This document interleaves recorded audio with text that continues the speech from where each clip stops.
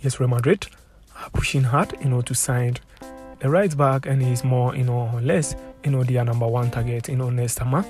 The club are under the impression that, he won't be, signing a new deal, and have grown increasingly, confidence of getting a deal done. There has been, contact between the defender, agent, and then Real Madrid, but, the club will make a legal approach, for him in January. So they are still, not entirely, sure of signing him. And according to AS, Tottenham's Pedro, has also been identified as the alternative.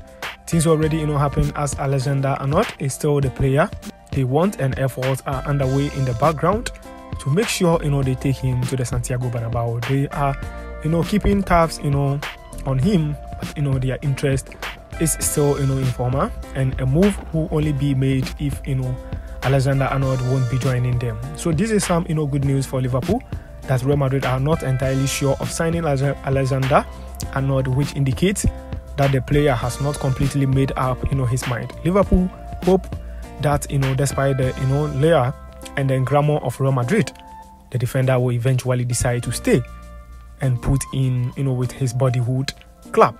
This is what is happening at, Liverpool, and don't forget to subscribe if you're new here.